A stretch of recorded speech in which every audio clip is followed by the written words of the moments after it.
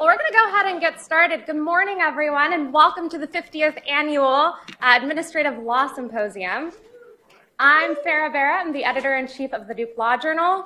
Thank you all so much for coming out here and spending your Friday and your Valentine's Day with us. As I've told our editors, we scheduled this on Valentine's, not for scheduling constraints, but because there's nothing more romantic than administrative law. But as a journal, we have truly really valued that we have done this for the last 50 years. We've valued that institutionally we are the leaders in administrative law scholarship, and we are so delighted to share that with you all today. Of course, there are a lot of thank yous in store. Dean Abrams has a few very specific thank yous that she will provide. As a few general ones, I'd like to thank all of you for being here, our panelists, our authors, the editors of the Duke Law Journal, and of course, Chelsea, who has done a fantastic job organizing all of this.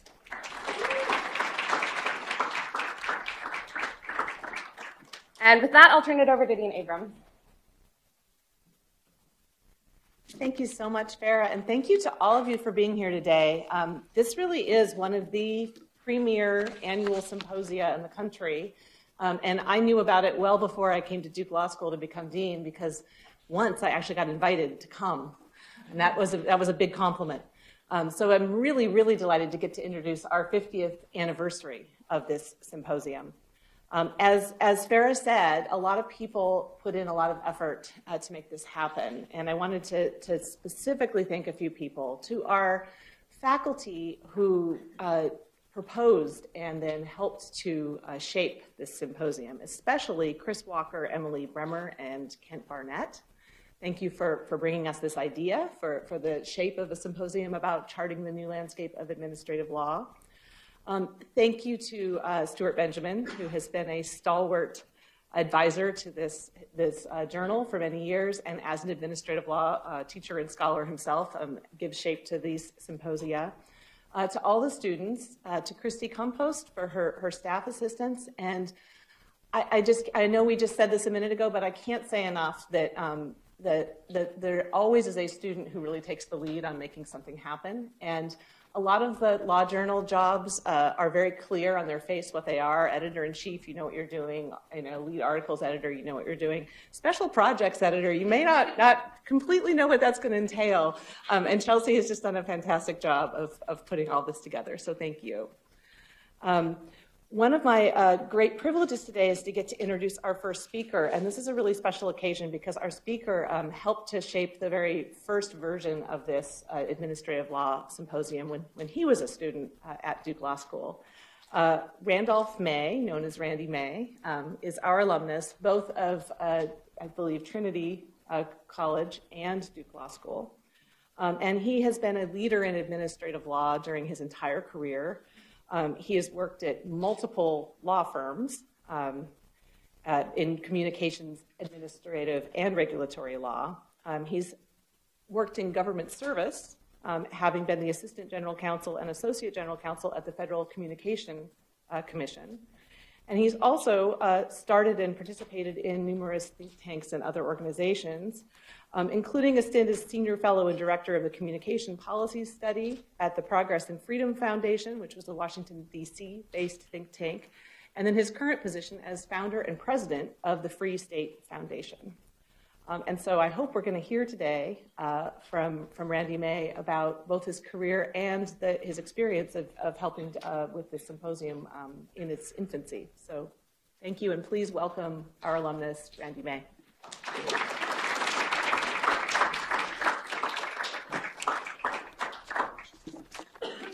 I'm not stealing your speech, right? Okay. I've walked away with people's speeches before, so. Don't do that in this case.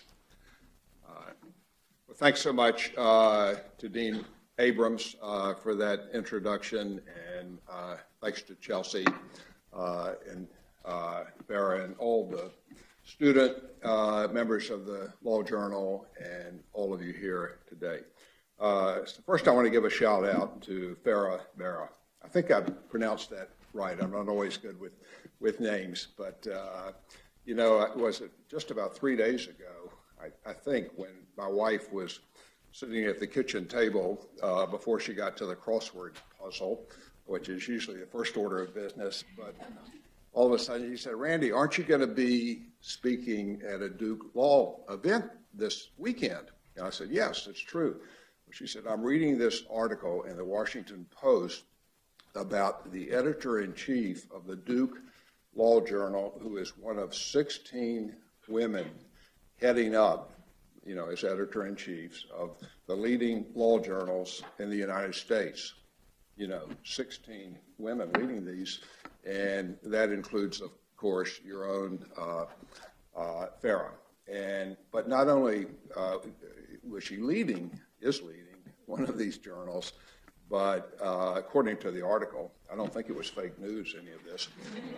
According to the article, Farah was the person that discovered the fact that there are these 16 women and organized, and maybe is in the process of organizing a special journal issue. So congratulations to you, and to show you how far we've come in 50 years. When I was in my class, there were 4 women students.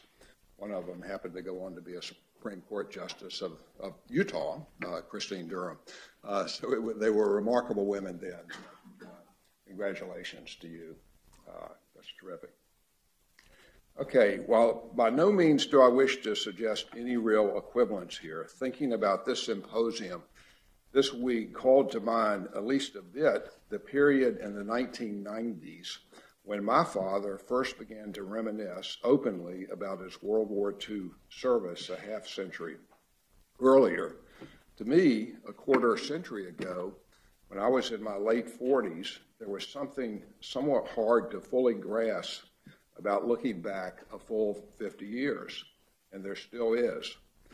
I know the saying "time flies" is trite, but to the Duke Law Journal students here today, and anyone here today that is under 40 or so, just trust me, it does. Okay, time flies. So now, looking back almost 50 years, I'll acknowledge that my own work on the Administrative Law Symposium, what initially we simply called the Administrative Law Project, that's the way we referred to it, was a labor of love. But truth be told, reaching back now into the somewhat misty recesses of whatever part of my brain holds the memories of my law journal days, it's just as easy to recall the labor as it is the love. In just a moment, I'm going to turn to relating the story of the origin of the symposium and its evolution to what is universally acknowledged today, that the annual issue is a highly anticipated source of important and impactful administrative law scholarship. But first, a personal note, and Dean Abrams kindly mentioned some of this, but for me, working on the administrative law issue as a journal staff member sowed the seeds for what became deep roots in the administrative law field. For many years in private practice, and when I served as Associate General Counsel at the FCC, my principal focus was communications law, then and now a bottomless wellspring of administrative law. And since the founding of the Free State Foundation in 2006, a think tank focusing heavily on communications law and policy, administrative law has remained central to my work. Moreover, I've been privileged to serve as chairman of the ABA's section of Administrative Law and Regulatory Practice, a public member of the Administrative Conference of the United States, as well as now a senior fellow of the Administrative Conference. Some things you see just come with living long enough. And a fellow at the National Academy of Public Administration in Washington. So my own labor on the Administrative Law Project did indeed spur a lifelong love of ad law, which over the years has enabled me not only to benefit from and enjoy professional and personal relationships with some of those here today on the program, but also with very many scholars who have graced the pages of the journal issues over the last half century. But now back to the genesis of the symposium. A statement introducing the first administrative law issue, signed merely the editors, announced, quote, "The journal initiates a major project designed to produce an annual commentary on each year's major developments in the field of administrative law," close quote.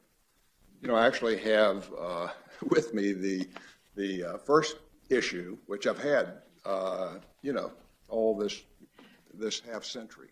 That's the same one. So it's worth quoting a bit more from the statement to provide context for appreciating the early history and subsequent evolution of the administrative law issue. Quote, "Our first survey is organized according to the framework of the Administrative Procedure Act, and each discussion attempts to relate to that central procedural scheme, even though that act does not govern all of the situations involved. An obvious deficiency of the first survey is the inadequate treatment of new legislation and agency rulemaking, and we have established procedures which hopefully will improve this aspect of our second survey." So the editors, as I will refer to them throughout, acknowledge the role Leo Huard, apologies if I'm mispronouncing his name, then Dean of the Santa Clara Law School, the role that he played in initiating the project, and but for his untimely death, he was scheduled to join the Duke Law faculty the very next year. But the editors also acknowledge the role played by Duke Law professor Ernest Gellhorn. Now, Ernie Gellhorn later became a close friend of mine and colleague on various ad law endeavors, especially in the American Bar Association Administrative Law section. And his untimely passing in 2005, when I was serving as chair of the Administrative Law section, was a tremendous loss for the entire ad law community and legal profession. I could give a whole series of lectures about the contributions of Ernie Gellhorn, and of course I'm not going to do that today, but I wanted to mention him because he was at Duke when I was here at the law school, and he was a real major force in administrative law. So now, the journal's executive officers for the inaugural issue were William Sumner, George Krause, James Hassan, William Bremer, William Stevens, David Wyckoff, Jeffrey Lappick, and John Dawson, all of whom I can see right now in my mind's eye, just like it was yesterday, and all of whom collectively deserve credit. But above all, my good friend Jim Hassan deserves special acknowledgement and thanks. In the masthead of the first issue, Jim's title is listed as Comment and Project Editor. Chelsea, there had never before in the history of the journal been a project editor. So Jim's, title changed and he was project editor. And I can assure you with regard to Jim, the addition of project editor was by no means a case of honorific title creep. In reality, it meant that Jim, more than any other person, assumed the overall responsibility for ensuring that the editor's aspiration became a reality. In preparing the foreword for the symposium issue, the print version, I spoke with Jim twice to dig deeper into the project's origin and the editor's mindset and what is revealed in the inaugural statement. According to Jim, a primary impetus for introducing the project was to make the still young DLJ, remember the law journal was 20 years old at that point, distinctive in some way. After doing due diligence, it was determined that while various law reviews had staked out different fields, such as criminal law or constitutional law, for publication of annual surveys, for the most part, other journals were not focusing on administrative law. What's more, the editors surmised, with Ernie Gellhorn's reinforcement, Jim said, that administrative law was on the cusp of becoming dramatically more impactful as the number of federal agencies and their responsibilities expanded. Well, they got that right, the expansion of the administrative agencies. So in the very first 3 annual issues, these seminal decisions, along with many other notable ones, were addressed in the student-authored developments section. NLRB v. Wyman-Gordon, which discussed the discretion of agencies to choose adjudication or rulemaking to establish new policy. Goldberg v. Kelly, a case about the due process requirements applicable before terminating welfare benefits. Association of Data Processing Organizations v. Camp, which addressed standing to seek judicial review. Citizens to Preserve Overton Park v. Volpe, which examined the adequacy of judicial review of agency action under the APA. So if you've had administrative law here at Duke, you've probably encountered these decisions, which really are landmark decisions. And of course, there were, as I said, other notable ones. But it's only fitting that this year, this symposium, 50 years after the inaugural issue, devoted 9 pages to discussing the Wyman-Gordon case, that the topic this year is charting the new world of administrative adjudication, because after all, that was what Wyman-Gordon, in part, was all about.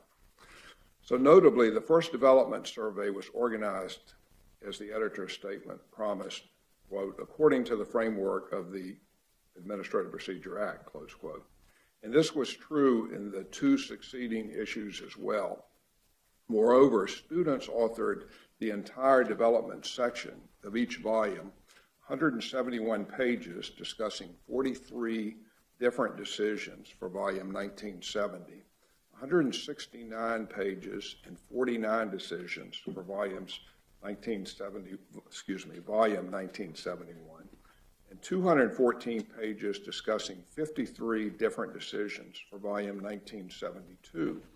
That's a lot of topical developments covered each year under a tight schedule. There's no doubt that the hard work by the journal's student staff that went into producing those early surveys got the project off to a solid start. In the inaugural issue, there's a note that expresses appreciation to Pike and Fisher for providing a complimentary subscription to Administrative Law's second publication. I'm sure, I don't know when they stopped doing that. I don't think they're doing it anymore, but when I was here, that was an important source of administrative law decisions. So we thank them for giving us that complimentary description. And I still have nightmares, well, at least bad dreams, of regularly getting the slip opinions in the mail, hurriedly reading them to assess a case's significance, and trying to match what I thought might be an opinion worthy of analysis to the proper APA section. Because remember, in the early issues, they were organized according to the APA sections. By the way, for the benefit of Matt Wiener, the Vice Chair and Executive Director of the Administrative Conference, who's with us today here, I should mention that the inaugural issue discussed ACUS recommendation number 9. I'm not sure, Matt, whether you know what number 9 dealt with, but it had to do with the application of sovereign immunity to the actions of agency administrators. And that was one of the first of many references to administrative conference recommendations in succeeding issues. So perhaps not unexpectedly, the format of the ad law issue has been a work in progress. So by the fourth volume, the journal abandoned the more structured APA organizational format, never to be resurrected. Now, you know, I say that based on the fact that in preparing for this symposium, I did go back and really look at a lot of these succeeding issues. So I believe that statement is true. The student-authored material, placed variously under the headings of notes and recent developments, addressed a disparate set of topics in the administrative law realm, focusing only partially on cases decided in the prior year. One of the notes, however, was named Developments under the Freedom of Information Act, 1972. Remember, this is the fourth ad law symposium issue. And for the next 18 years, the prior year's FOIA, Freedom of Information Act developments, were surveyed under that same heading. So thus far, I've focused on the student contributions, which of course have continued to this day. After all, the Duke Law Journal is a student-run law journal. I might just say, by way of a footnote, that if you get a chance, in the 50th issue of the Law Journal, if you take a look, Robinson Everett, one of the most beloved professors here at Duke, he wrote a very nice foreword which paid tribute to all of the student editors over the years. So we talked about the student contributions, but of course the ad law symposium aimed from the outset to attract important articles from prominent scholars and occasionally from accomplished practitioners. In other words, to publish not only scholarly works, but ones that address the practical applications of such developments for agency officials, private practitioners, and of course affected members of the public. Were you to spend any time at all, as I have, combing through the 40-some administrative law issues that followed those first ones, I'm confident that you'd agree the editor's initial ambitions have been realized and then some. Given the time constraints, I content myself here with a few necessarily selective observations and examples. Within the first decade, the symposium had attracted articles from D.C. Circuit Chief Judge David Bazelon and leading scholars Paul Verkyle, Charles Koch, Sid Shapiro, Hal Bruff, and of course, Ernie Gellhorn. As the years went by, the roster of prominent authors continued to grow. So again, only by way of illustration, take the 20th issue in 1989, which included articles by the late Justice Scalia. That was his early post-Chevron, much-cited article, Judicial Deference to Administrative Interpretations of Law, and by Cass Sunstein, Dick Pierce, and Peter Strauss. Those were all giants in the field, or giants in the field of administrative law. Or take the 22nd issue, which included important articles by D.C. Judge Patricia Wald. That article was the new administrative law with the same old judges in it, and by scholars Christopher Edley, Marshall Brager, Cynthia Farina, Jerry Mashal, and Cass Sunstein in one of his multiple appearances. Put a fine point on it, the very next year, the 23rd issue, so note that I'm talking about issues here that were very close in time, all within 4 years. 23rd issue featured a lineup of Robert Anthony, Thomas McGarity, Peter Strauss, Don Elliott, and Ron Levin, all very prominent scholars. Bob Anthony's article, Interpretive Rules, Policy Statements, Guidances, Manuals, and the like, should federal agencies use them to bind the public? That's a long title for a law review article, right? That article examined the proper classification and practical consequences of the type of agency actions often referred to as soft law. Tom McGarrity's Some Thoughts on Deossifying the Rulemaking Process examined the increasingly procedure-laden, analytically burdensome notice and comment rulemaking process and the practical consequences of converting what the APA envisions as a relatively informal rulemaking process into a heavily formalistic one. Both of these articles, among the most cited and influential in administrative law scholarship, became instant classics, spurring fresh thinking about how agencies could be more transparent, accountable, effective, and efficient. And after all, that's what administrative law is all about. By any measure, these lineups of ad law all-stars are difficult to top in 3 close-in-time volumes, and the prominence of the authors, which the ad law issue attracted early, is never abated. Now, I want to highlight, again, out of necessity, only highly selectively a few of the special symposium issues focusing on particular subjects. The 19th issue, 1988, was devoted to, quote, the independence of independent agencies, a subject as topical today as it was in 1988. That volume was notable for contributions by Dick Wiley, former FCC chairman, and Jim Miller, former FTC chairman, as well as Alan Morrison, then director of the Public Interest Litigation Group, a frequent challenger of a variety of agency actions. In other words, it included the views of very prominent experts with firsthand practical experience earned in the trenches. Even so, their contributions in that issue were accompanied by the usual scholarly pieces. For example, another of Paul Verkaal's oft-cited classic articles, The Purposes and Limits of Independent Agencies. The 30th and 35th issues exemplify ones focused on topics on the cusp of producing potential paradigm shifts in administrative law domains.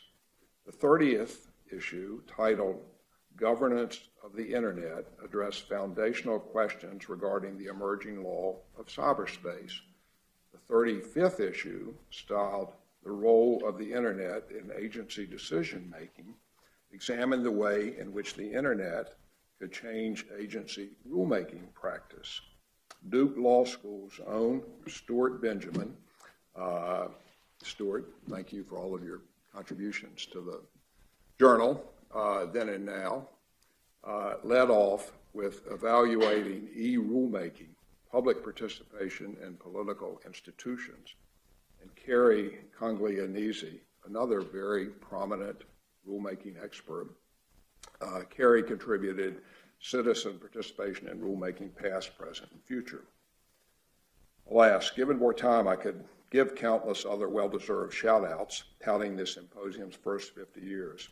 But I trust I have said enough that the original editors can rest assured that their initial ambitions have been fully realized. In closing, 2 salient points from the editor's original statement. First, an admission by them that the initial efforts were, quote, necessarily experimental, close quote. That was a generous green light, I think, for succeeding generations of law journal editors to be free to adapt the project's format, as I've shown they did, and to improve upon it, as I know they have. Second, the editors expressed regret for, quote, the inadequate treatment, close quote, of rulemaking in the first survey, but promised to remedy what they called that deficiency. Well, surely I've shown, I hope, that they succeeded in that, as the symposium published many path-breaking articles on rulemaking. So perhaps now, a half-century after the inaugural issue discussed the landmark Wyman-Gordon Company decision, it has to be a bit of DLJ karma that this 50th issue revisits adjudication. You will not be surprised it does so in typically forward-looking administrative law symposium fashion under the bold banner charting the new landscape of administrative adjudication. Under the leadership of my friends Chris Walker, Emily Bremer, and Kent Barnett, I know we are in for a truly informative, thought-provoking, and enjoyable day. So I'm going to close with this. I'm going to call it a toast. I don't know which one of these is my water. Someone told me you had a cold, so I'm going to be careful. So let's just assume that this is a toast, and I'm going to put it this way.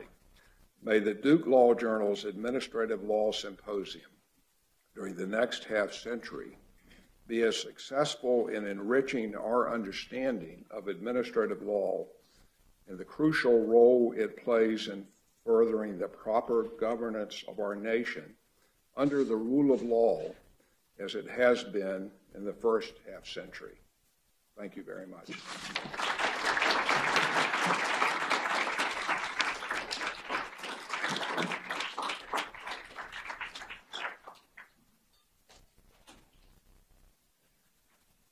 We're ready for session one, authors and speakers to come up.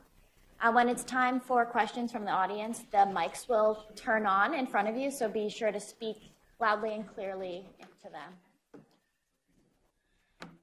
Well, that was quite a treat. I hope that some of you are kind of marking this down as, 50 years from now, where are you going to do your careers? And if you can have half the career that Randy's had, you'll have had a really, really amazing life in the law. I'm really excited for us to kick off this first panel of the symposium on the new landscape of administrative adjudication. This is a topic near and dear to all of our hearts, and this first panel is just a really, really great group of scholars and friends and thinkers when it comes to agency adjudication. We're going to just to kind of give you a quick introduction in the order in which they're going to talk. After I give a soapbox speech on why you should care about this, Katie Kovacs, a professor of law at Rutgers, will kick us off. Katie is a leading scholar on interpreting the Administrative Procedure Act. As she's recently said in an article, she is a progressive textualist, which is refreshing and fun.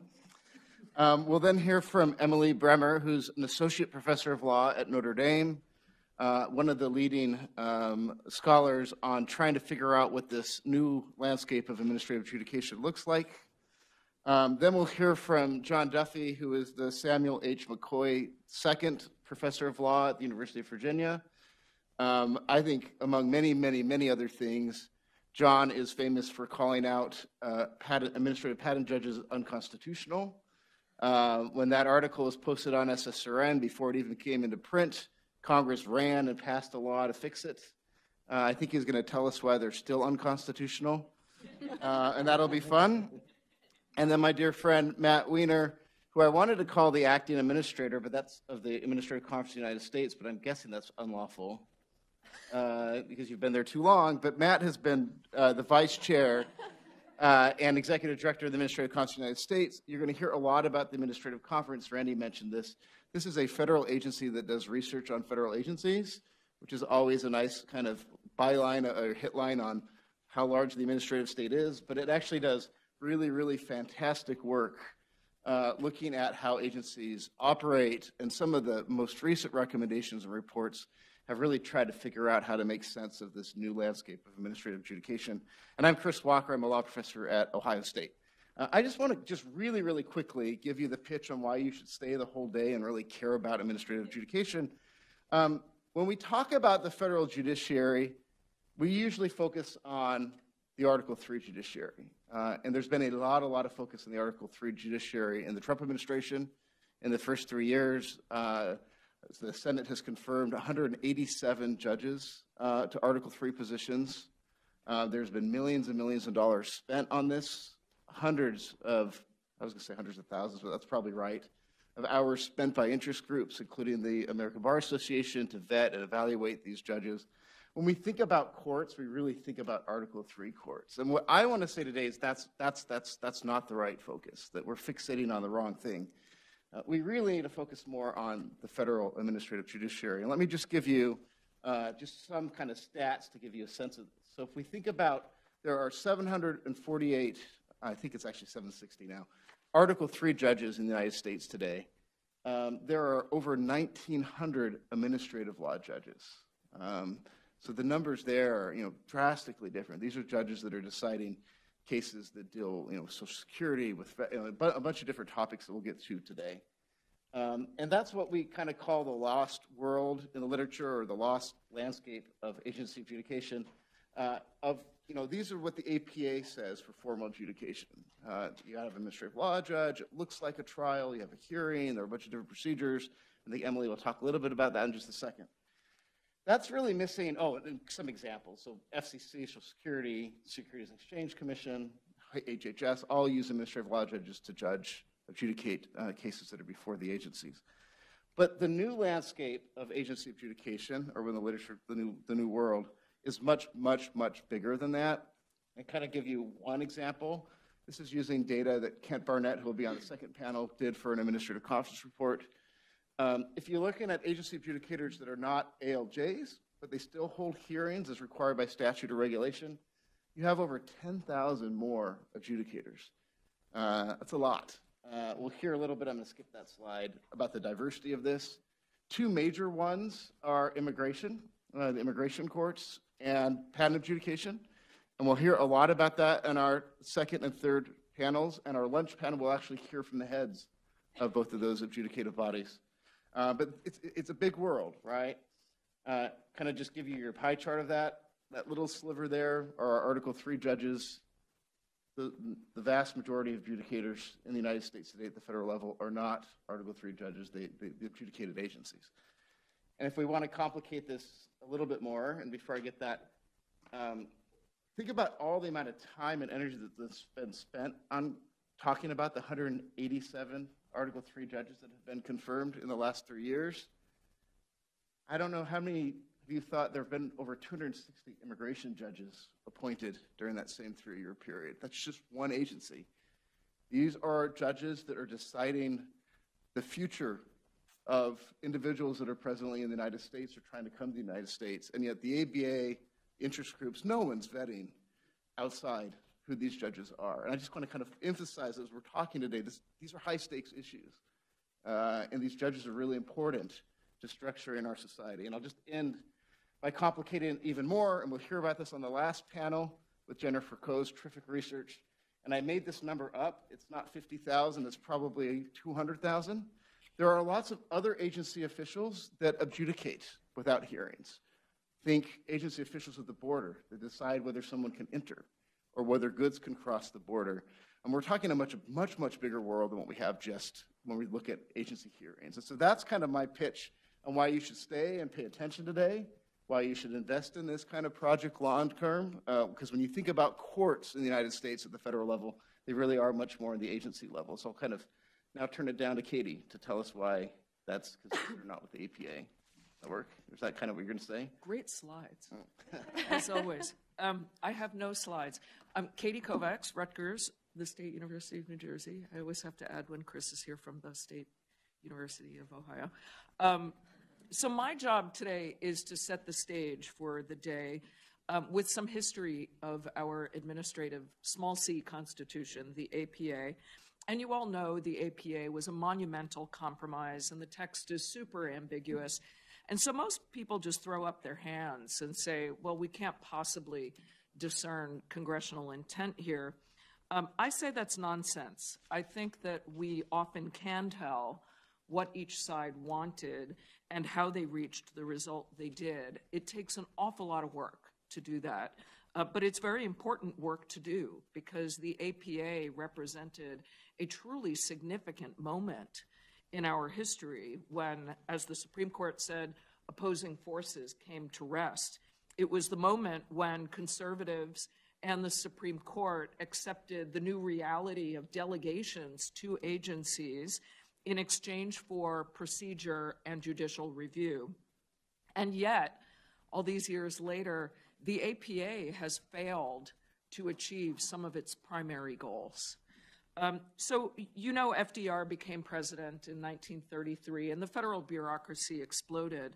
Before 1937, the resistance to that was pretty quiescent because the federal courts were still striking down New Deal programs. Then in 1937, when the court began to uphold New Deal programs, the country dipped into a recession, and FDR became politically weaker. So the resistance peaked in the years leading up to the U.S.'s entrance into World War II with the Walter Logan Bill. Now, conservatives wanted individual rights, which really meant that they wanted procedure and judicial review to slow the New Deal. Liberals, on the other side, the New Deal supporters, wanted efficiency, which really meant that they wanted to implement the New Deal. And the APA became the compromise between those two worldviews.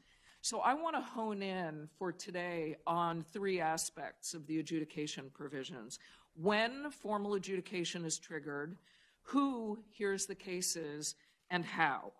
And in the Walter Logan Bill, full hearings would have been granted on request by any aggrieved person for any agency decision or failure to act. Who?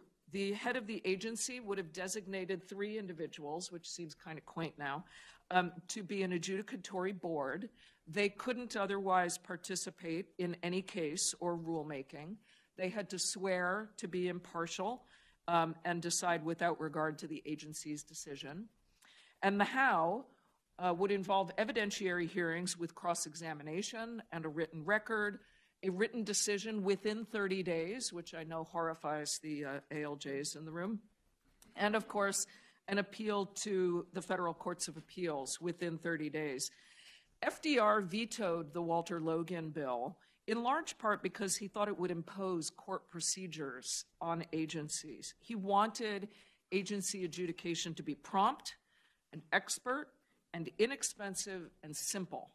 And he thought that the Walter Logan Bill was an attack on modern regulatory reform. So he said, I'd prefer to wait for the outcome of the committee I asked the Attorney General to form last year. Well, their report came out about a month later in January of 1941.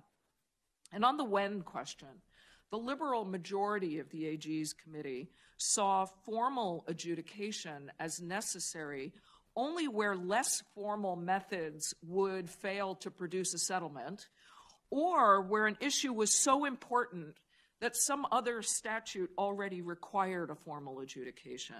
So their draft bill required formal adjudication only where the law required a hearing on the record. And the conservative majority's draft bill was similar. No debate on that issue between the two.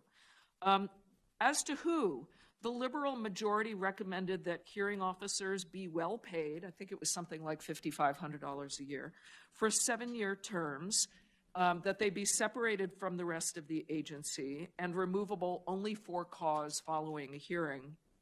The majority did not favor requiring total separation of functions in all agencies, but the conservative minority emphasized the need to separate functions strictly in all contested cases, and they thought hearing officers should serve 12-year terms.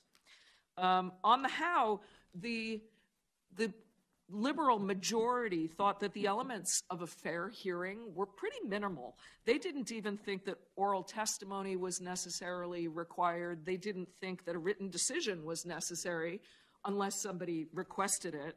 Of course, an appeal to an agency tribunal and a court were involved for them. The minority would have required more detailed notice, an opportunity to present evidence, a written decision. Even to the conservative minority, cross-examination would have been discretionary. And then, of course, an appeal to the court. Well, the war changed the landscape. It brought the two sides closer together. It enabled the compromise that became the APA. So the ABA Administrative Law Section, which was formed in 1933, at the horror of FDR becoming president. And by the way, footnote, all of you can become, you law students can become members of the ABA and the administrative law section for free, so do it. We're very cool. The ad law section drafted a bill that was submitted in Congress 2 weeks after D-Day. And it was designed as a compromise, but notably it was written by one of the conservative members of the AG committee.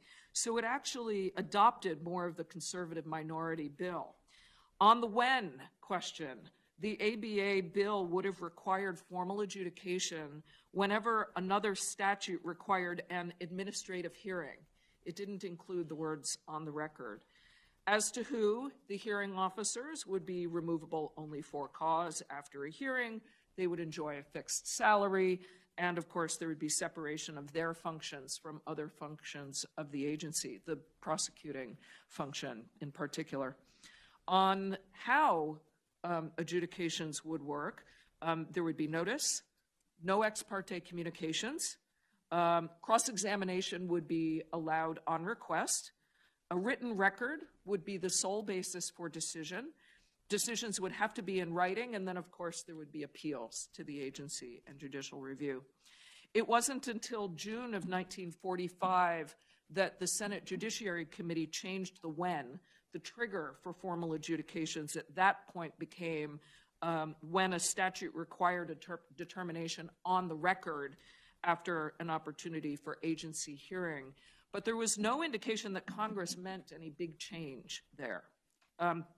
It was that November of 1945 when they changed cross-examination to such cross-examination as may be required for a full and true disclosure of the facts.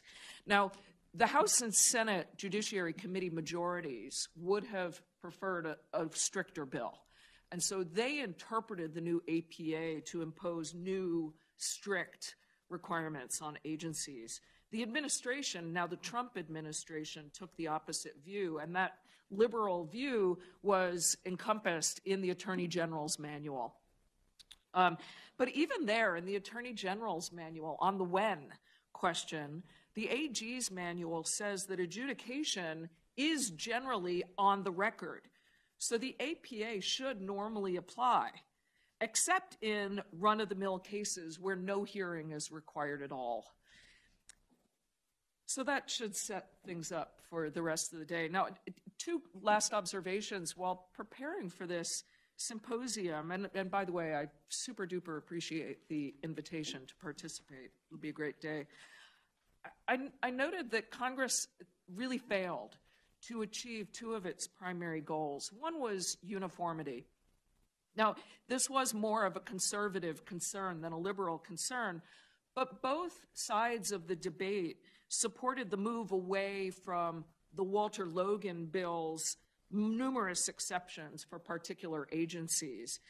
Both sides agreed on the when, that formal adjudication should be triggered when a statute required a hearing.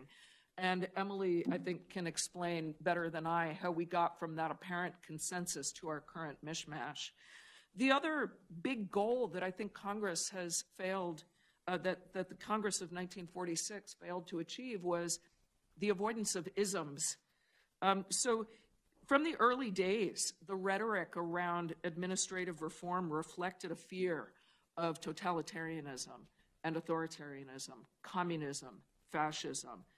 It really permeated the debate.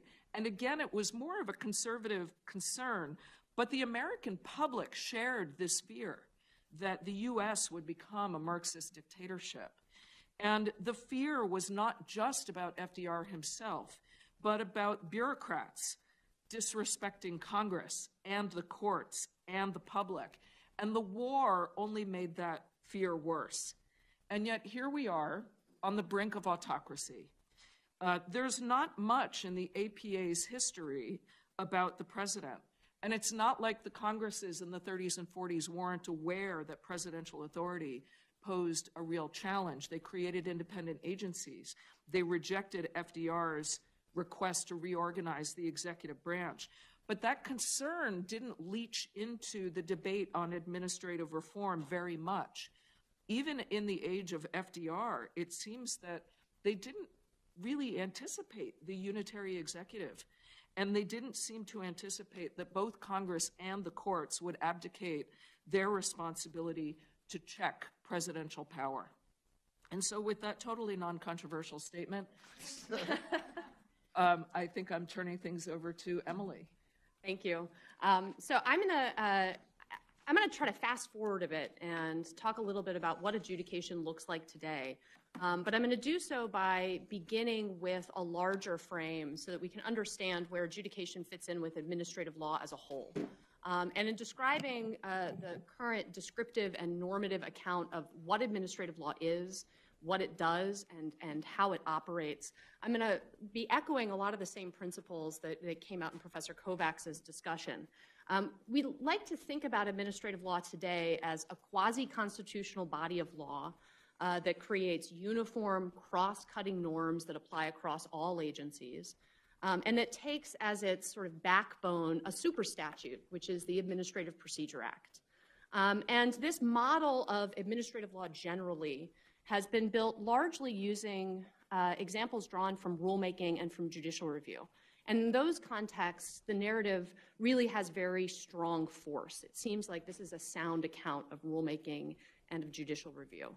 But oftentimes in these discussions, in constructing this model of administrative law, adjudication is absent. And I say this as someone who started off working in rulemaking and started off studying rulemaking and then got drug into adjudication and found myself in a completely different world. I mean, the reason why adjudication, or at least one reason why adjudication is often left out of this overarching theory of administrative law is because it doesn't fit. In administrative law, there are very few cross-cutting norms, very few agencies adjudicate under the Administrative Procedure Act. Congress has routinely, starting mere years after the APA's adoption, created specialized procedures for agency adjudication, routinely ignoring the Administrative Procedure Act. Courts have, over the decades, moved towards a more deferential posture in which they are largely unwilling to enforce the APA's procedures in adjudication. And agencies, for their part, have used their increasing procedural discretion to avoid adjudication under the APA. And so the world in which we find ourselves is one in which adjudication is just fundamentally different from rulemaking and from judicial review. Although these rules still may have quasi-constitutional character, they mostly don't come from the APA, and there's just exceptionally wide variety in the procedural rules that different agencies use to adjudicate in different programs.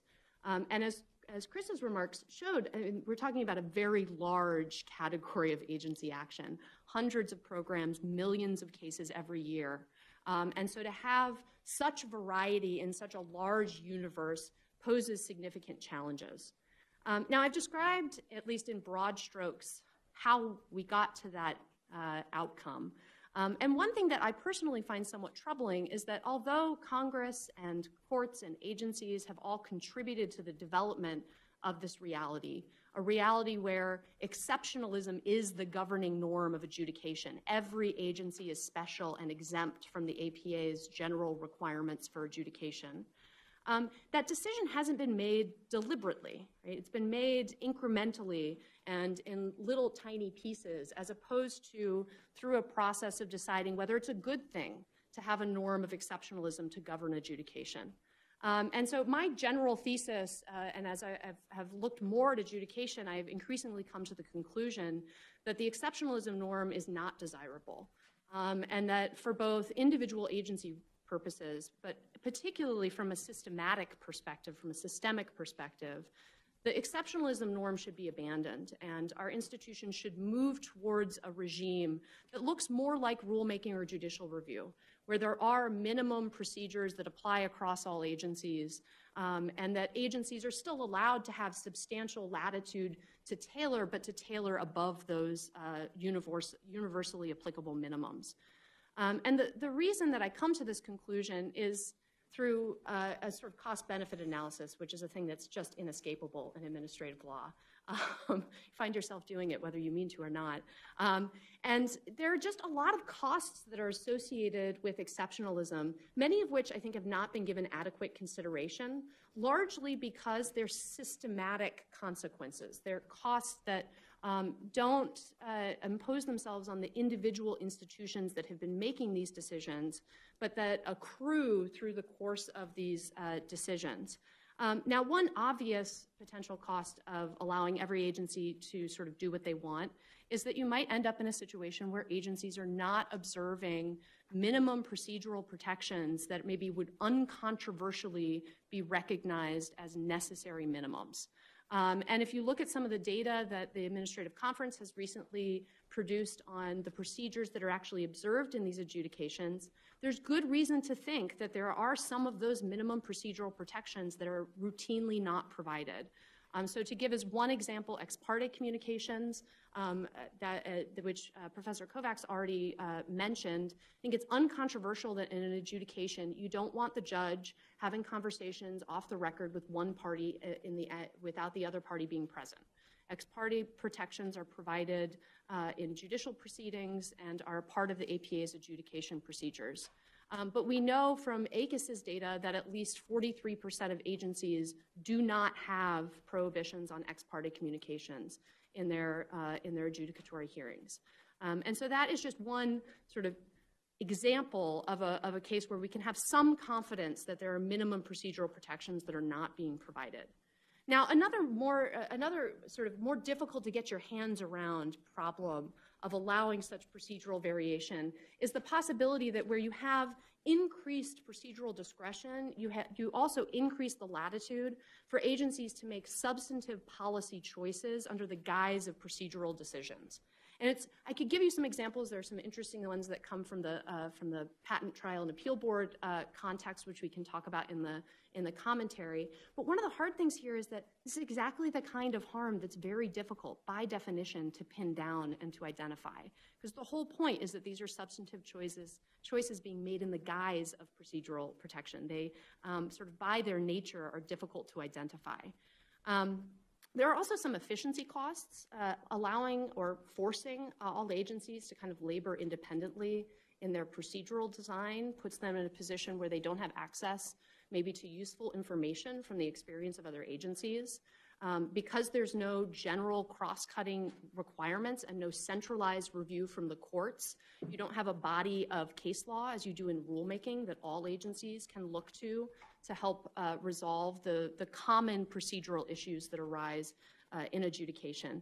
And then there are some issues, and I'll be happy to talk about this also more in the commentary, in which there are just special needs of a quasi-judicial proceeding that occurs in an administrative context.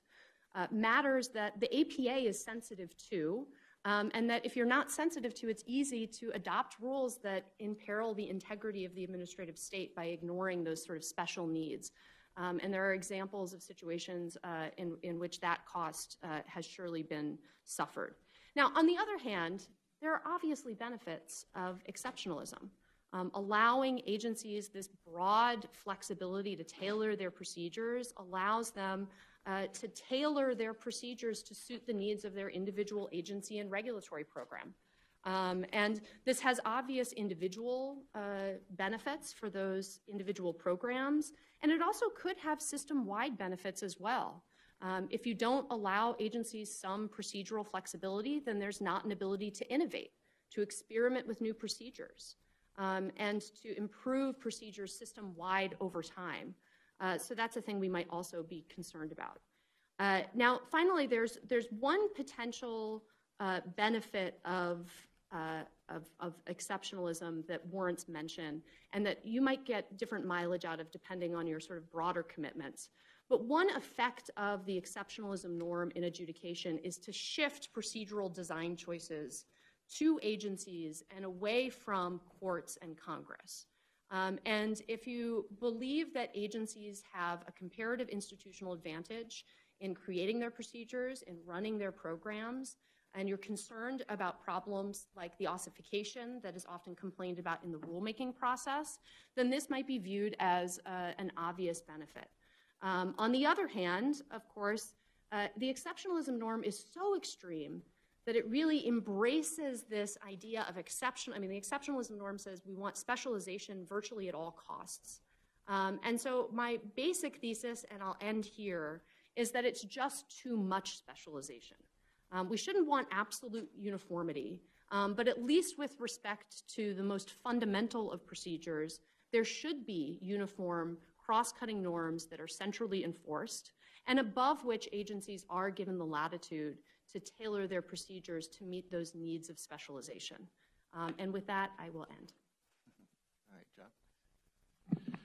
Thank you, Chris. I'm John Duffy from the University of Virginia. It is the state university, also of, oddly enough, the Commonwealth of Virginia. So we have a majority of state university professors here, which is great.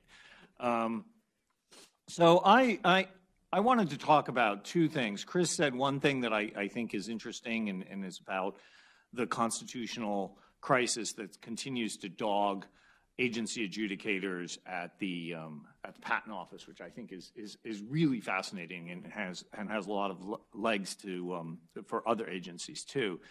But I wanted to start also with, I think, what really is a comment on Emily Bremer's excellent paper, which is going to be published as part of this symposium, because my task was to talk about constitutional issues and obviously the Appointments Clause, something I will get to. But I want to begin with talking about what I think is the constitutional basis for diversity in administrative adjudication, which is, I think, maybe to just give background to your paper a little bit more, maybe it's just an expansion of footnote 205 in your paper, as it turns out. So I'm playing, you might think I'm playing small ball here, but it is actually, I think, something that needs a little background to understand why there's such diversity. And I do think that it comes out of the Constitution.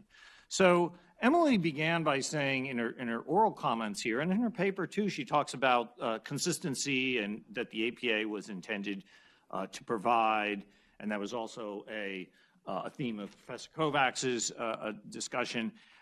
In rulemaking, I think, is your sort of poster child for pardon me, not adjudicatory, but uniformity at the agency level. And I agree with that.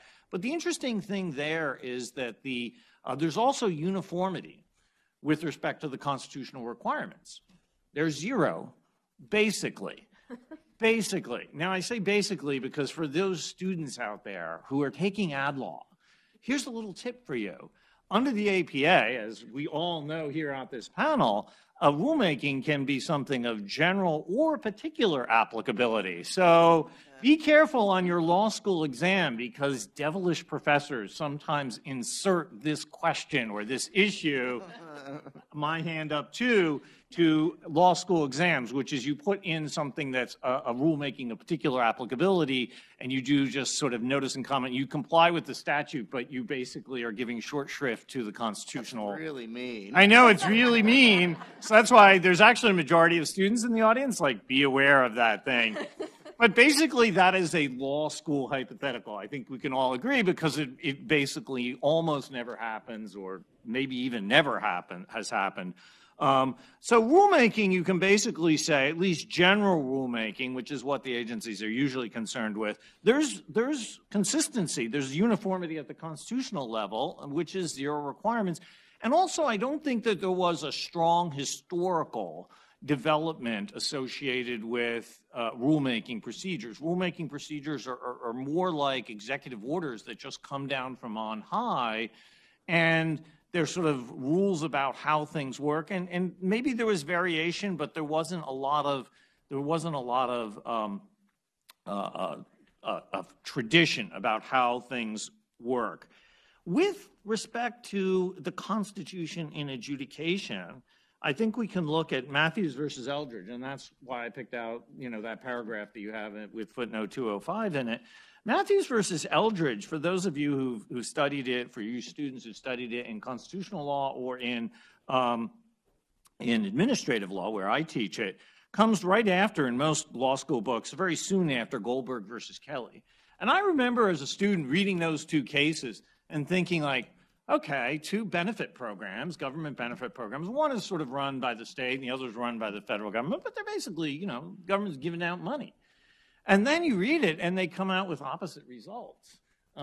And, you know, Goldberg v. Kelly says, well, you have to have maybe cross-examination and you have to have oral testimony and you have to allow all kinds of things. And then you get to Matthews versus Eldridge and it's like, written's fine, everything else. And the court has its distinctions, right? Like if you're a good law student, you're like, oh, well, yeah, most of this is medical because it's Social Security disability, which is based on medical condition rather than financial condition. So it's more susceptible to these to a written record and doctors and other things like that. And you're thinking like, okay, maybe, but it's kind of, you're slicing the salami really thin here throughout that opinion. You know, like Social Security disability payments are not means tested. So for example, if your law professor suddenly becomes incoherent or more incoherent, that person could get a disability payment even though he or she has a relatively healthy bank account. That person would still be subject to. So you say, well, yeah, that's true, but a lot of people who are in Social Security disability payments aren't law professors. So you think, yeah, that's kind of, you know, that's true. What the court's saying is sort of true, but it really does seem like some awfully thin distinctions to generate rather large procedural differences. And so I think that is an engine that has produced over the years, and it's not just Goldberg versus Kelly and Matthews versus Eldridge and that pair, because you might say, well, that doesn't explain the historical variation. But I think there are norms of due process that have existed in our system forever. So one of the areas I especially pay attention to is the patent system. And for example, I've read the entire legislative history of the 1836 Patent Act, which was kind of a cool thing, has lots of cool things in it. But one of the interesting things is they really cared about what we would call due process, but they just call process, or sometimes they did call it due process. And they put in all these procedures for people to appeal and things like that. So these go back a long, long time, and they are tailored to the interests at stake and to the other institutions that are involved. So the sort of the Matthews versus Eldridge balancing test, and that's the sort of major holding of the case, that's been going on, I think, for a long time, but it's an engine of diversity, I think. And that's something that I think we have to recognize. I have a little bit of a comment on that. By the way, I'm not totally opposed in any way first of all, I think the paper's great, and I'm not opposed to the general thrust, but I think the engine of diversity here, both in modern law and historically, is something that we have to take account of. And also, not only that, but there also are special constitutional rules. Just the agencies that you covered, immigration, for those of you who study constitutional law, that has its own set of constitutional cases outside the due process area that talk about the balance between due process and sort of control of the border, sovereign control of the border. That's a special sort of wild card that's thrown into those cases, which affects the adjudicatory procedures. Patents, too, have a very special system.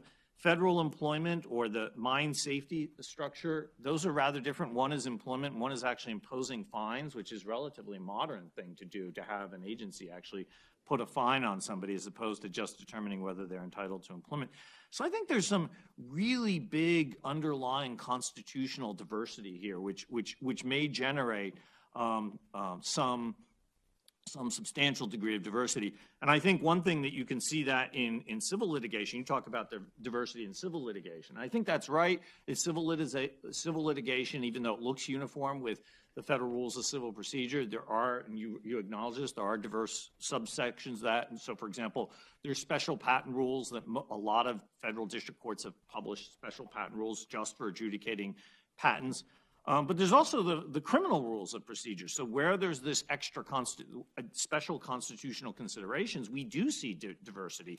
We see there are separate trial rules for criminal law and for civil law. Now, at the appellate level, there's uniformity there, but that I would analogize to the uniformity that we see on judicial review.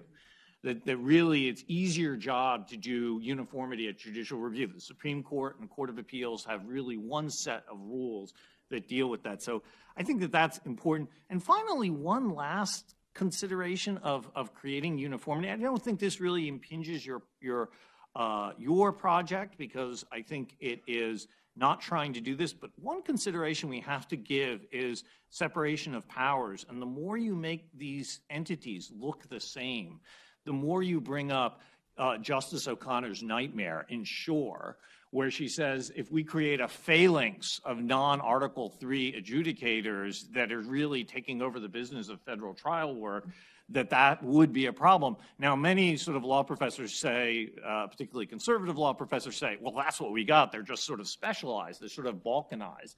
But the more we make them uniform, the more we make them look like that phalanx. They're all a phalanx, after all, stands together, right? So they all stand together. So I think that's actually another consideration about this. Now, that's all sort of the constitutional principles that I think push against or push for diversity and are, you know, some things that you're pushing back on, which I like. I want to now say, and I won't eat up my time. I probably already eat up my. You feel free to use the hook, but I'll just say one thing. I'll just give this example at the Patent Office, where I think there is a case for uniformity, because the Patent Office has now twice walked into constitutional problems with its adjudicators because the Constitution, because they haven't really paid attention to the Constitution. The Appointments Clause of the Constitution is actually a really wonderful example of uniformity, not just uniformity for adjudication, but uniformity for decision makers in the federal government. I mean, I love the Appointments Clause. It really helped me in my career, because I had this one thing that got me an entire story, an entire page-long story in the New York Times about one little blog post. Like, what are the odds on that?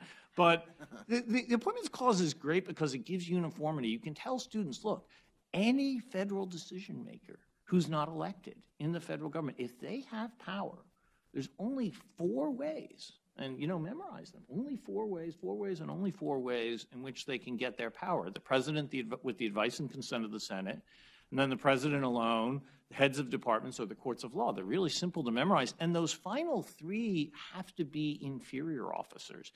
And that's, you know, that's what's going on right now. The first constitutional crisis, the one I identified, which Congress fixed relatively quickly, like within light speed, warp drive, because they had this constitutional problem, was they weren't using any of those 4 methods. And that's really easy. Now they're using one of those 4 methods. They're appointing these adjudicators by the heads of departments, but there's a really serious question of whether they're inferior or not. And that is a big issue that has lots of ramifications for many, many agencies. But there is one really good example where you can have and should have uniformity, and the Patent Office's deviation from that, which has its own sort of long and sorry history about it, that is something where I think, you know, there should be a push for uniformity, as well as other things. I think, you know, and hopefully in the question and answer period, we can talk about other places where there should be uniformity. Thanks, Chris. Thank you. Thanks, John.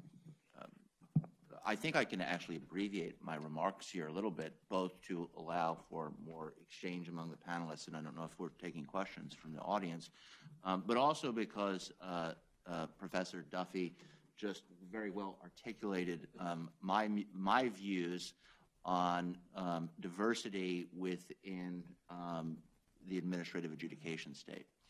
I don't like autobiography, but let me just respond. Let me just start with a small piece of autobiography, since Chris declared me unconstitutional. Unlawful. And maybe that would be a good segue into just explaining very briefly what the Administrative Conference of the United States is, ACUS as we sometimes call it, and what it does and how what it does bears on administrative adjudication. I have trouble explaining what ACUS is to most people, so I usually just content myself, as in the case, say, with my mother-in-law, who's probably watching Fox News now, with the observation that Justice Scalia was the 3rd chairman of the Administrative Conference of the United States, your old boss. He was the chair there for 2 years until he found a more prominent position to occupy during the Nixon administration. In any event, I was nominated by President Obama to be the chair of ACUS in 2016, and the nomination never went through because of probably the election of 2016 And right at the very end of the Obama administration, I think it was January 19th, I was given a midnight appointment as the vice chair, which does not require Senate confirmation. And as the vice chair, I was thereby under our statute. I thereby became under our statute the acting chair. Unlike William Marbury, I did get my commission from the State Department. You don't need to. And you don't need to. That's a very, very good point. And the commission process at the State Department could itself warrant a whole symposium, I think. Any event, I have been serving as the vice chair ever since, and there's perhaps a number of explanations for that as to why that's the case. Some people would say that ACUS is a very irrelevant institution. I don't agree with that. Secondly, that we work in very nonpartisan space, and I think in some ways that's the better explanation. The area of nonpartisan space has been constricted in these very divisive times in our politics, but we do work in nonpartisan space, and we have a diverse membership. And ACUS is, as the name suggests, is a conference, and it's a conference of 101 voting members who come together semi-annually in plenary session and debate and make recommendations about the administrative state, including administrative adjudication. And it just so happens that 4 of us on this panel here are members of the Administrative Conference of the United States, and Katie will soon get there. Hold him to that. You can hold me to that. In any event, one reason I don't think I'm constitutional, even under Justice Thomas's understanding of Congress's power to allow acting appointments, is I don't think ACUS actually exercises, or arguably doesn't exercise, any executive functions which would require us to comply with the Appointments Clause. We make recommendations. We have no power. But our recommendations are very persuasive, and I hope to I hope to make that point in a second. I would like to echo the Emily's and John's take about the diversity of administrative adjudication. And even if you talk about adjudication within the APA, that is adjudications that are APA adjudications, or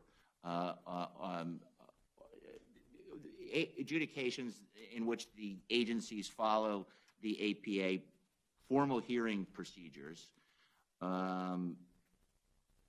there's enormous diversity.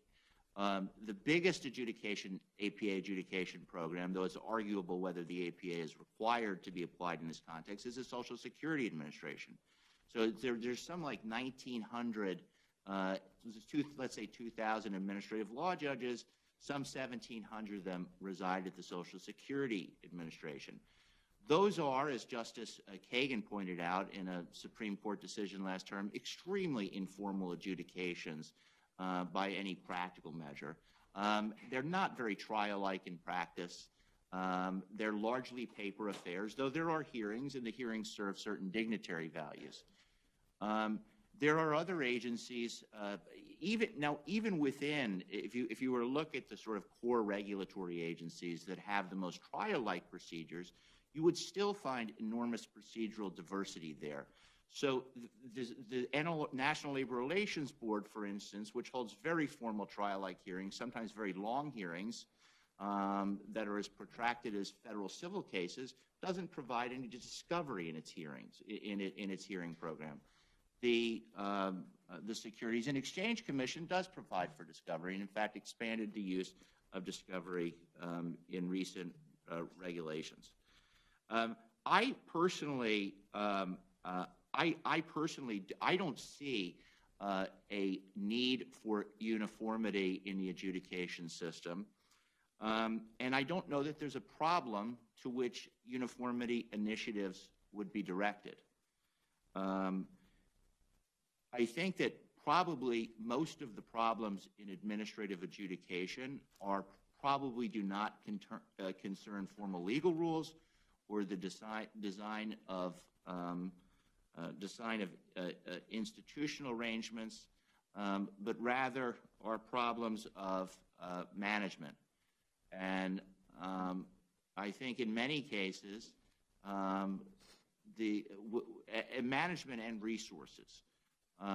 There are many agencies that have tremendous backlogs, and these are benefit programs. If you apply for Social Security disability benefits, and these are very vulnerable citizens who are applying for these benefits in many cases, it takes a very, very long time to get a final decision from the agency, and then if you appeal from the agency, ultimately from the courts. And that's a problem.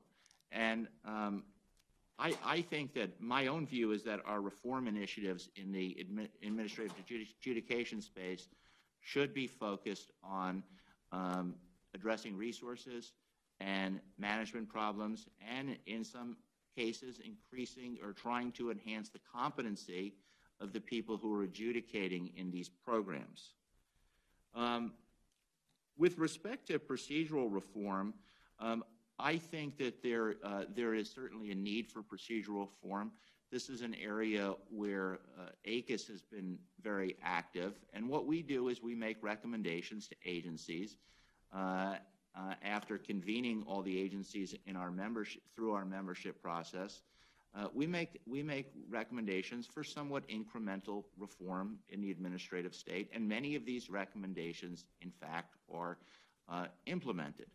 I'll mention a few of our recommendations. One of them is recommendation 2016-4, which is discussed in Emily's paper. And what 2016-4 recommends is that agencies observe certain best practices in not only in APA adjudications, but non-APA adjudications that are relatively formal in the way that they're conducted. So we do in that recommendation. We urge agencies to have certain prohibitions on ex parte contacts. We have recommendations that agencies observe the exclusive record principle.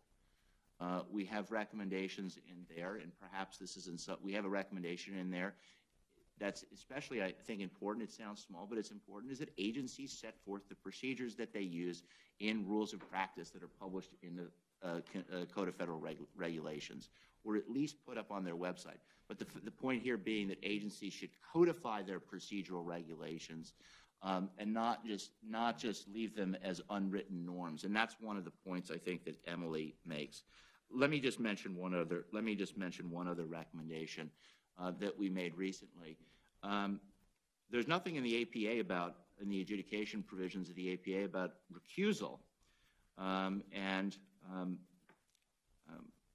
We recently promulgated a recommendation urging agencies to adopt recusal procedures and standards for adjudicators.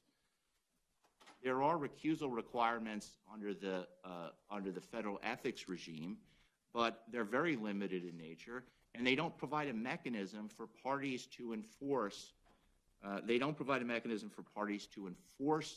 The impartiality requirements in actual adjudications. They basically just allow a party to go to an ethics office and basically make a complaint behind closed doors.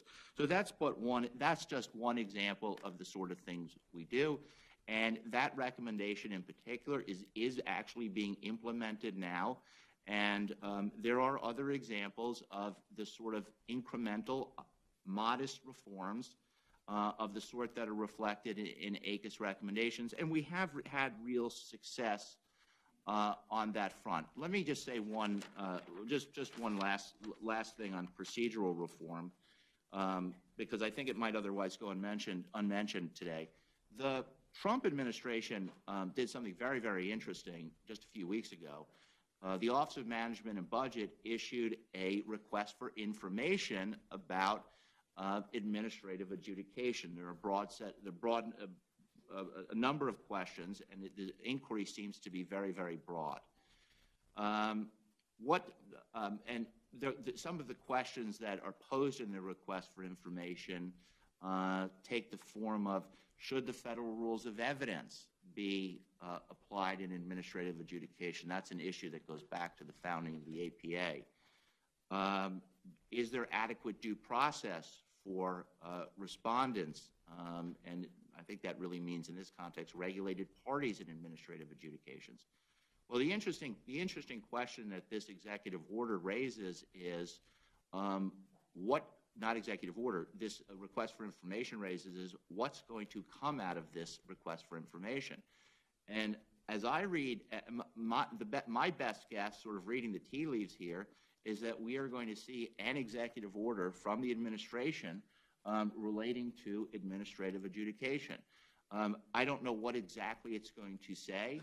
One interesting question that is no doubt going to come up, because I've already heard a lot of buzz about this in academic circles, is whether the president has the authority to dictate certain administrative practices in administrative adjudication schemes.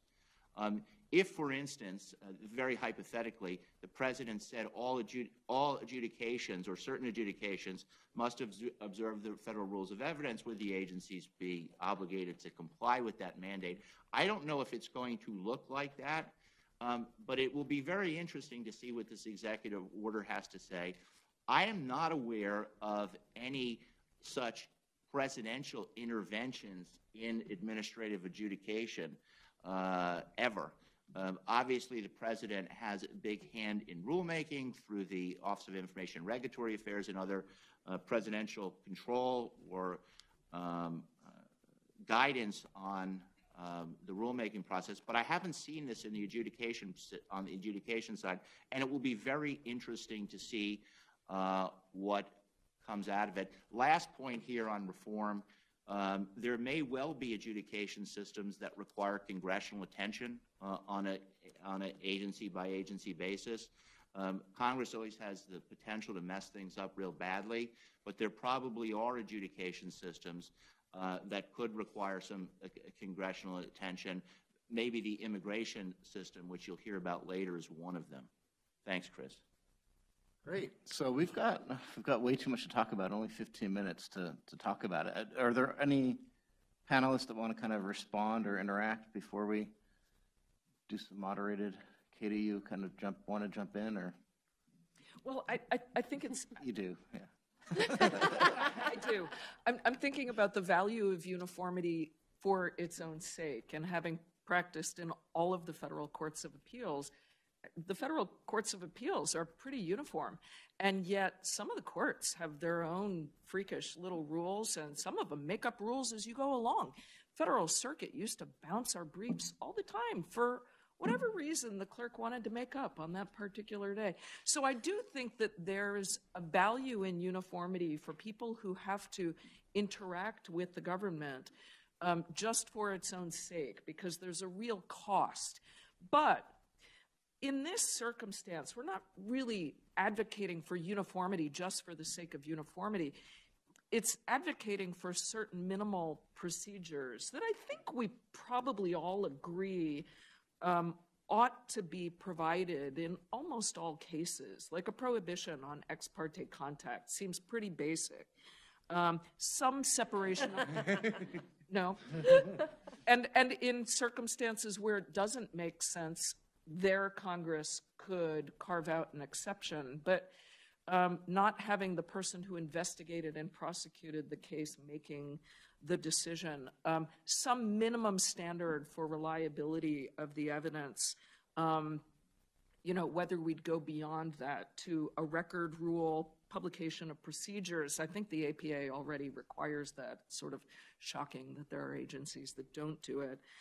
Perhaps recusal rule. I think that there are some basic procedures that we can all agree are what we would think of as fundamentally fair.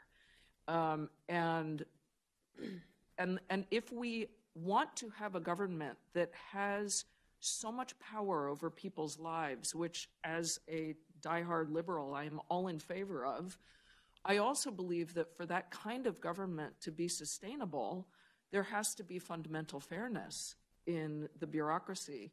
And I'm not sure that we're really doing that right now. I think that we are interpreting the trigger for formal adjudication incorrectly.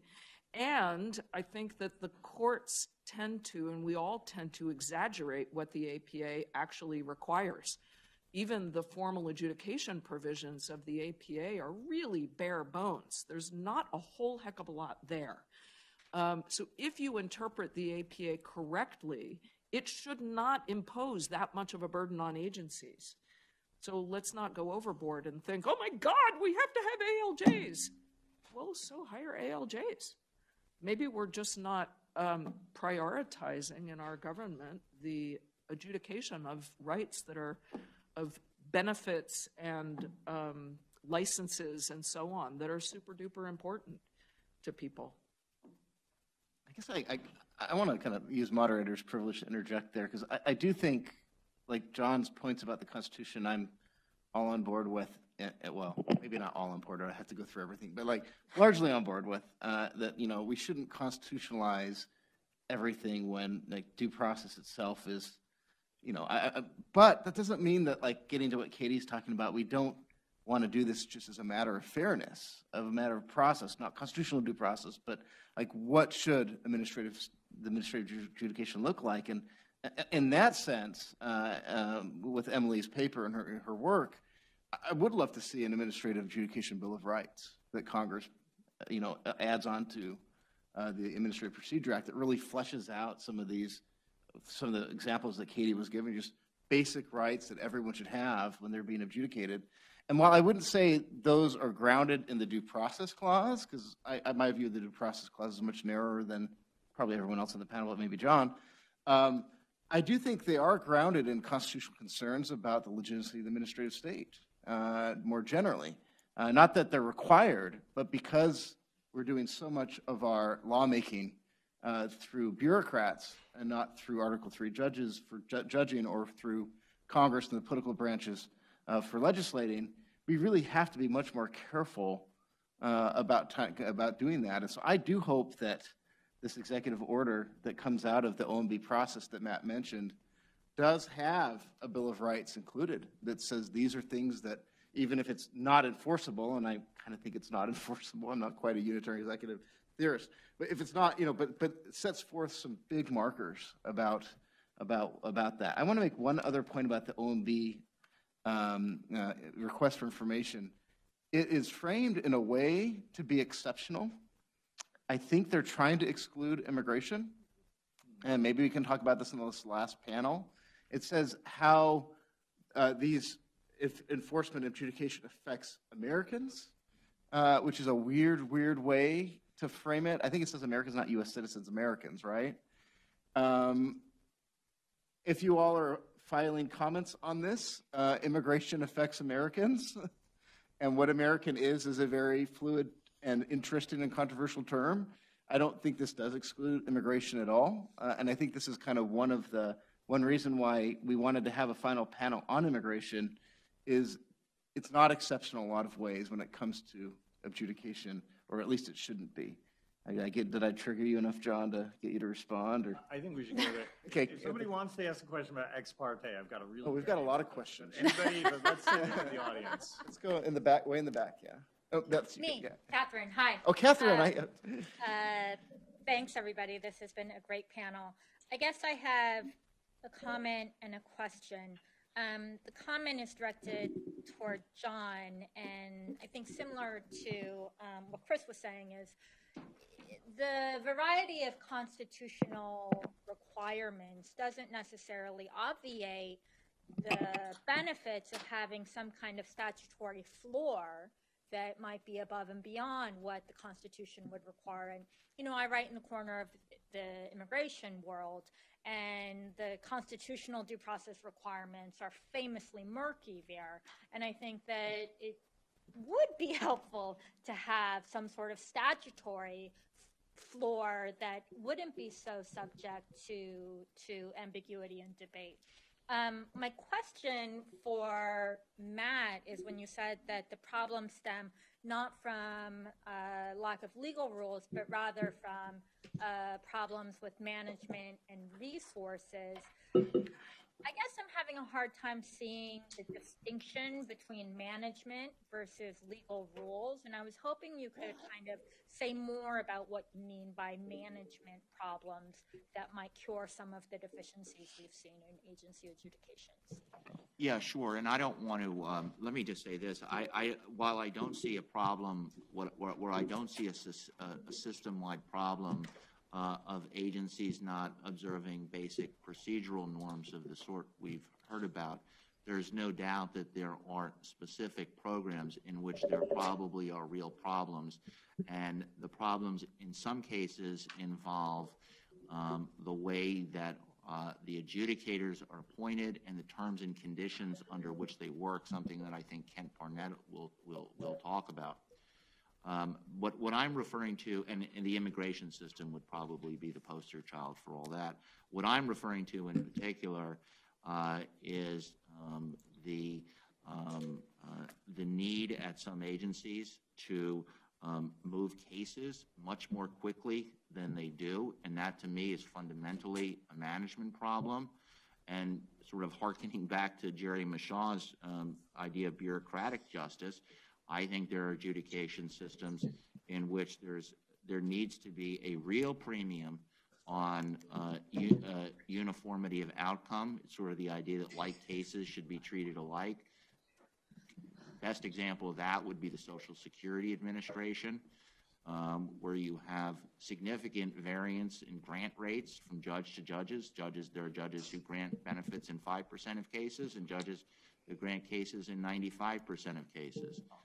That to me, that is much more concerning to me at the Social Security Administration than concerns about the decisional independence of the agency's judges. And things like ex parte contacts, actually I don't even know in that context, in a Social Security context, which are non-adversarial inquisitorial proceedings in which there's really not another party on the other side. I don't even know what an ex parte contact means. Can I just, since it was part of the question comment was directed to me, I just wanted to say two sort of caveats about the floor, which generally I agree that I'm open to the project and really open in an honest and thoroughgoing way to a floor to sort of trying to have more uniformity. The first thing is I think ex parte contacts are a really good example as to why uniformity may not work. One way to look at the administrative state, which I teach my students, is that it, in some ways, a dose of inquisitorial justice in the American system. We are used to, in our system, in our Anglo-American tradition, of the adversarial system. But, you know, if you look at the continent of Europe, and indeed most countries in the world, that's exceptional. That's exceptional. It's instead inquisitorial justice. I mean, look at the way French judges behave. Now, I don't want to live in France, just be clear. And so I support the American system of largely adversarial justice. I really do support that. But some administrative agencies, and in some areas, inquisitorial justice with lots of ex parte contacts might be better.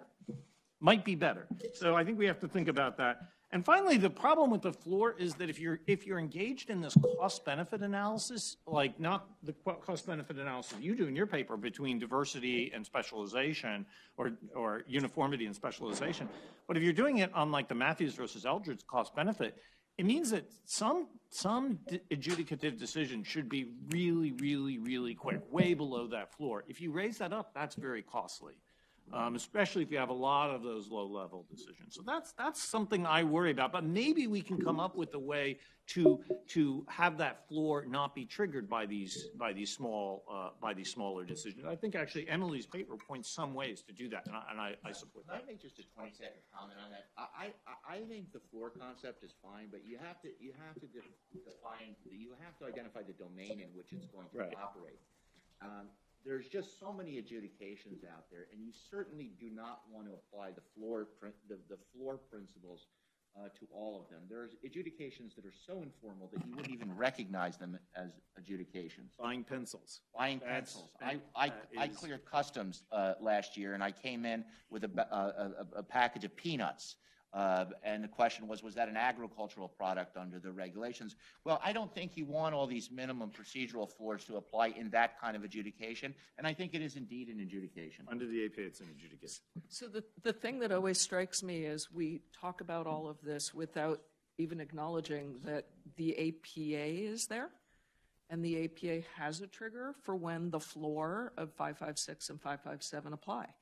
And it's when another statute requires a hearing on the record. We have a statute to work with. We could try interpreting it and maybe applying it. And I will say in my paper, I'm focusing only on Type A and Type B adjudications, which in my view would fall under that triggering language. Peanuts, so I'm not talking about the peanuts. But even under the Type B system, the Type B adjudications, there are many very important adjudications that are not conducted pursuant to a statute that provides for a hearing. They're conducted under a regulation that has very little statutory mooring, and in some cases an executive order. Making sure there aren't, I always try to prioritize student questions. Okay, we'll have student Stewart if you want to jump in. So I'm just interested in how you identify what the priors that lead you to have the conclusions you do about uniformity versus diversity. So there's a lot of different axes here that I can imagine might be in the back of your mind when you're doing your own cost-benefit analysis about it. You know, there's the old debates. You know, James Landis versus Madison. How much do you want to just let agencies operate on their own without having a lot of constraints? This might be part of the rules versus standards debate, right? You like bright-line rules. You might think of this in terms of limits on presidential power. If you're, how excited you are about a unitary executive that really does have power over agencies or not. By the way, the limits on presidential power can cut either way insofar as you think of agencies as actually really being independent of the president, which is why it therefore implicates the unitary executive debate.